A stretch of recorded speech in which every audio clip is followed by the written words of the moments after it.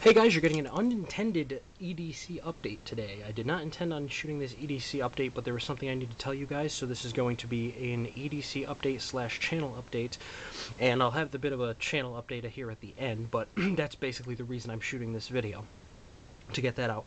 Not much has changed in the way of EDC, but enough that I feel safe making this EDC update. And I'll tell you why at the end, what the big announcement is. Still the same wallet. Though I've taken a lot of the cards out, because a lot of the cards were adding bulk that I didn't need. I've taken a lot of the cards out that I figured that I used them so rarely that if I was going to go to a store that required them, I could just throw them in there. And that really helped with, because this wallet used to be quite fat, and it used to be a pain to sit on. You start to feel it after a while. And I've actually gotten quite a bit of compliments on this wallet. I didn't realize that it was that nice wallet, but I suppose it is. It's just a Covington leather wallet, genuine leather. I got it for a birthday many years ago. I think it was $25. I think the price tag's still in there. But genuine leather, I like it. It's been great for me. It feels like a real man's wallet.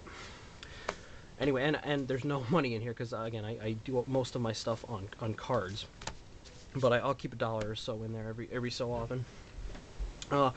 Big change now is the knife. In my last EDC video, I mentioned that I was trying to get out of the Tenacious. Though it had been a fabulous Spyderco, it really got me turned on to the brand.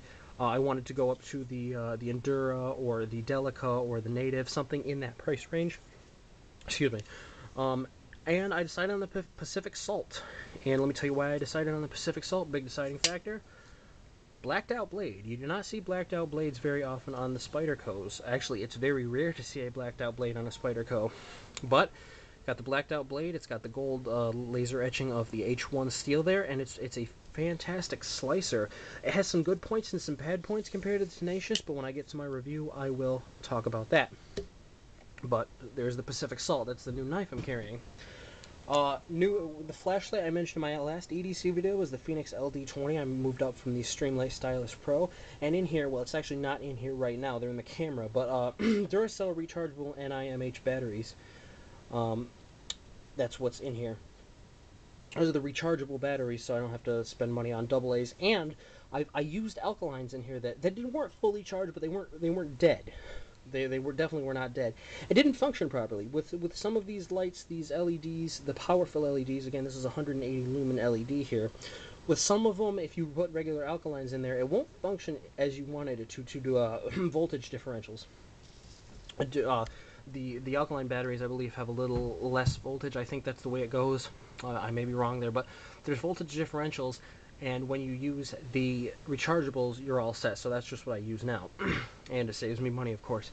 Okay, because it's becoming summer, the multi-tool, the Leatherman Wave, I'm carrying a lot less, but if I know that there's going to be something that I absolutely am going to need it, I'll throw it on, or if I'm going to the range, it's always good to have the multi-tool at the range, the firing range, of course. Okay, moving on now, new Zippo, and the reason you haven't heard about this before in any sort of update is because of why I need to do this channel update here. This is the Zippo bolted armor. I have a whole video on this, so I'm not going to go over it right now, but just bear with me a second. I'll tell you about that in a second. And the keys, pretty much the same. The last time I forgot to mention in my EDC, I'm also carrying the Leatherman Squirt PS4. I edited this as an annotation in my last video. The Leatherman Squirt PS4, and whoops, that's why I don't need to carry the full-size multi-tool all the time. This gets a lot of my basic tasks done. And it's held on there with a little bit of paracord. So, a little bit of fake paracord. This is that crap that they sold me as real when it's in fact fake. Anyway, so the channel update that needs to be done about this guy right here. No, I'm not going to pull a cutlery lever and stop collecting knives, even though my name is Cutlery Lever. I'm not done with Zippos or anything like that. What I am done with is windows. Not the kind of windows that you can throw a fastball through, the kind of windows that is an operating system. Okay, now I have my degree in computer information systems, so I know a thing or two about computers. I'm not going to say I'm an expert, I'm just saying that I'm not naive with these things. And I've used all three operating systems. I've used Windows, Linux, and Mac, which is actually Unix-based, but they're different enough that everybody considers the main three operating systems Windows, Linux, and Mac. So, basically what happened was my laptop that I used to edit all these videos with, I was just using it one night, and I saw a puff of smoke fly out of the fan. And that's never a good sign. So I took the laptop all apart, I took the fan all apart, and I pulled out a big, about 4-inch long hair snake in there. We have dogs at our house, so over the years it had filled up. And that's not Windows' fault. I understand that's not Windows' fault, but I think as that computer shows that it's on its way out, I think that I need to upgrade for this reason here. The nail in the coffin was this. Not this lighter, but I made a 2-part video, almost about 20 minutes long, a very detailed video about unboxing a Zippo.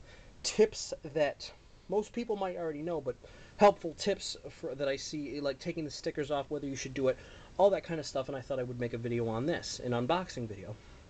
And it was quite detailed, but it did come out. I need to make a jump cut because I got interrupted. I either got a phone call or somebody walked in the room. I had to make a jump cut, so I ended up with 2 MOV files. And that's simple enough. I just wanted to splice them together. However, this is where Windows gives me the problem. For other videos, I have spliced them together and I have edited them. You'll notice if you take a look at my Luminox Steel Seal video 6312 that I actually have a little bit editing there from Windows Live Movie Maker. Okay? That is the only time I have ever been able to edit a video in Windows Live Movie Maker. Every single other time I try to, what happens is, and by the way, I'm just picking stuff up so you guys have a visual representation or something something to look at because I know I'm going a bit long here. So yeah, basically that's it for the EDC update. This is for anybody who's interested in my other videos from my channel. Basically, what I had that was what I was saying is that's the only time I've been able to edit a video with Windows Live Movie Maker. Now, all I want to do is splice 2 MOVs together, okay? And I used to have a program that would do that just fine. Now whenever I do it using Windows Live Movie Maker or anything, I keep getting the program has stopped working, errors, errors, errors, and it worked fine like a week ago. It's getting very annoying. And I know for a fact that there's that with Mac I have a lot better chance of that not happening. Now, before anybody suggests about programs that I can use to join 2 MOV files or anything like that, I don't want to hear it for this simple reason.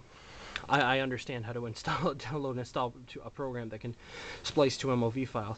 The thing is, I've downloaded probably 10 programs in the last, I don't know, month or so to do simple things like this, simple video editing or splicing 2 videos on Windows, and either it's a trial or and what usually happens with this old computer is it'll say it's stopped working and it's looking for a resolution, and it's just become a royal pain. So I think it's time to move up. So this Friday I'm going to get an iMac. I'm going to be ordering an iMac.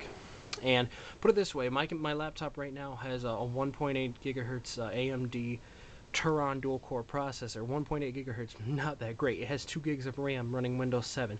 Again, that's way outdated. So, as such, I am going to be upgrading to an iMac here this Friday, and by Saturday or Sunday, I might even pay for Sunday delivery on Amazon, I should have the new iMac, and I'll be able to at least show you this video of this unboxing and more about this lighter, because this is definitely a beautiful lighter, a beautiful Zippo, the Zippo bolted armor. So yeah, going to be upgrading to an iMac. So basically what I'm telling you this is don't miss out, don't be missing me if I don't upload another video for the next week or so. It's been a while now, and now you know why. I had a video shot, but I couldn't upload it. Oh, by the way, while we're here, I just noticed, if we're going to talk about EDC, can't forget about this. Watches again the Omega Seamaster Professional. And okay, so that's been the channel update, a long-winded EDC update, whatever you want to call it. I hope I didn't bore anybody. If you're still watching, that's great. A+ to you. You should get some sort of an award for that. So again, be watching for a video about my new computer, and definitely be watching about a video about this beautiful armor, Zippo Bolton armor lighter, when I get the iMac. So thanks for watching. Now all the fanboys can go if Linux, Windows, or Mac is better in the comments, and you guys have yourself a great day.